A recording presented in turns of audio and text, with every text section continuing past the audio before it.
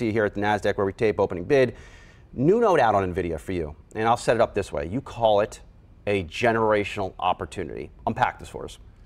Sure, I think we are in front of a generational opportunity because it's not every day you go and get a chance to re-architect the plumbings, right, of the computing infrastructure. This is what we saw back in the late 80s when the internet started. There was a small movement in the Department of Defense, and then gradually it reached the commercial stage. And every year there were questions about, what are the returns on investment? But what we saw during that nearly 10 to 20 year phase was new business models get created. Amazon came out, Google came out, Meta came out, right? Microsoft changed its entire way of doing business. So with these things, they take place over a period of decades. Right? And it's not always apparent in the first 1 or 2 years what shape they're going to take. But what is key to them is that there is a creation of a new computing infrastructure. And what we have learned over time is that the more computing you give to companies, to application developers, to the software industry, the more new business models they are going to create. And I think that's where we are today, that this thing called ChatGPT or OpenAI, I know it seems like it has been with us for a long time, but the application really only came out in November 22. It does feel like forever. So, we have only been here for about 2 years. If you look back at when NVIDIA started to report their very big quarters, it was May 23. So it's just been a year and a half, and we are trying to predict the peak of this cycle, which is why I think that it's a generational opportunity to re-architect the plumbings of this to something that is far more computational intensive. And my hope is that just like we saw with the prior re-architecting, which gave rise to very important business models, which by the way were not apparent, right, even in the first decade. I think this thing is going to give rise to something that is similarly equally good and productive, right, for the entire global economy. Before we get into With its amazing market capitalization of $3.4 trillion, Nvidia is well positioned to threaten Apple's market position, which is currently held by the company at $3.5 trillion.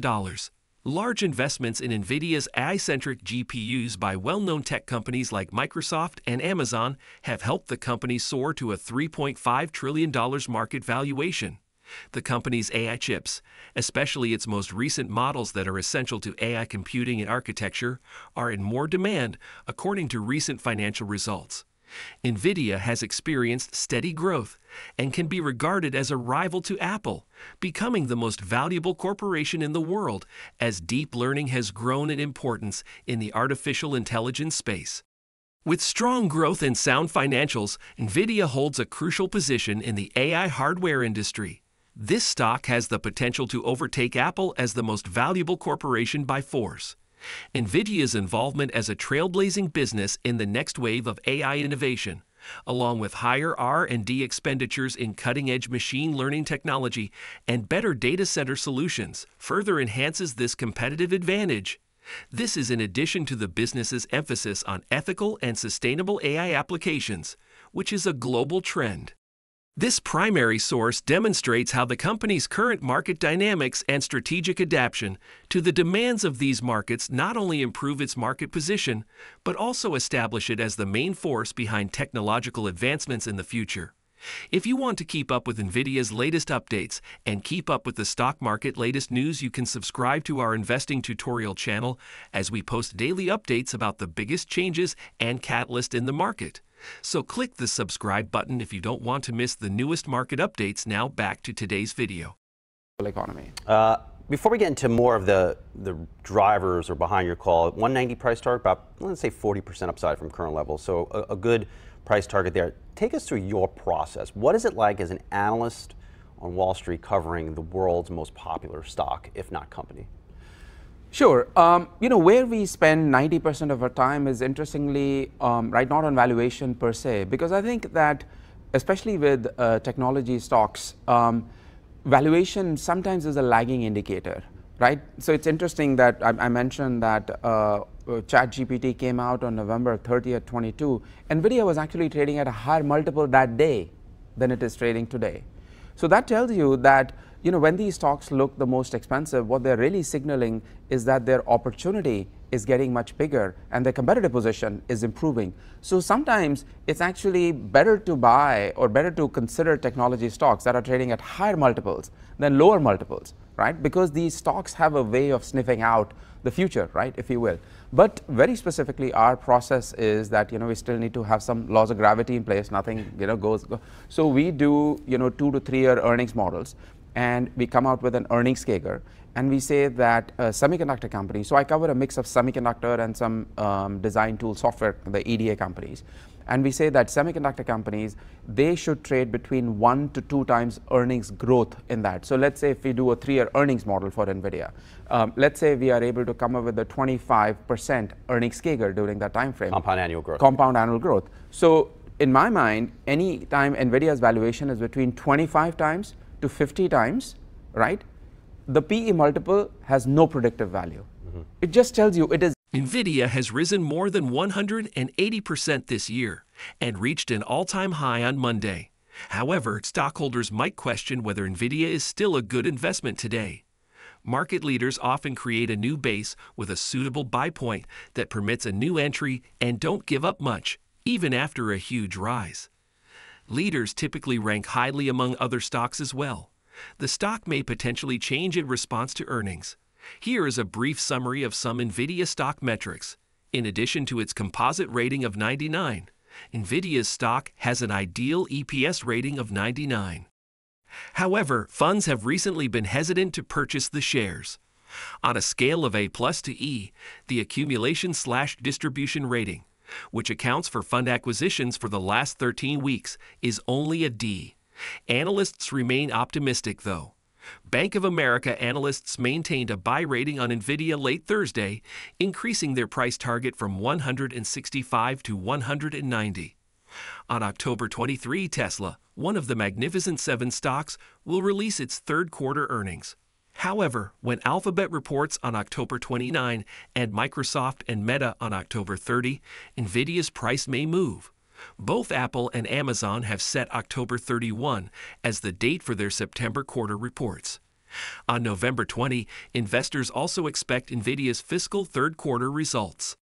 Following Taiwan Semiconductor's earnings report that showed a 54.2% year-over-year increase, Nvidia's stock passed a trendline entry near 139.60 in early trading on Thursday.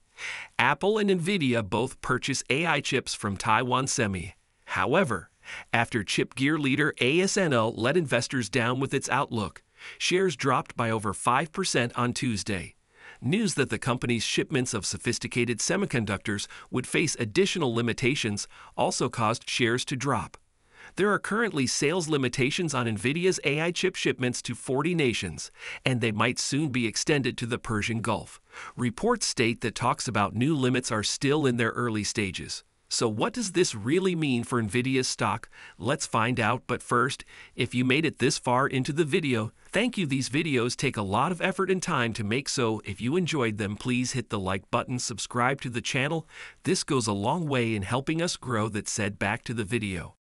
In the zone. So Nvidia is just detached from valuation. Well, not detached from valuation. See, ultimately, the real focus is on making that earnings growth prediction, because that is where we can get a lot of things right, but also a lot of things wrong. So that is where I think the focus has to be, as opposed to saying, 30 is the right multiple or 40 is the right multiple, because that is really the end part, right, of the process. It's not the start of the process to pick a random stock and say, oh, 30 PE is good or better because it's above or below the market. That's not the case, right, at all.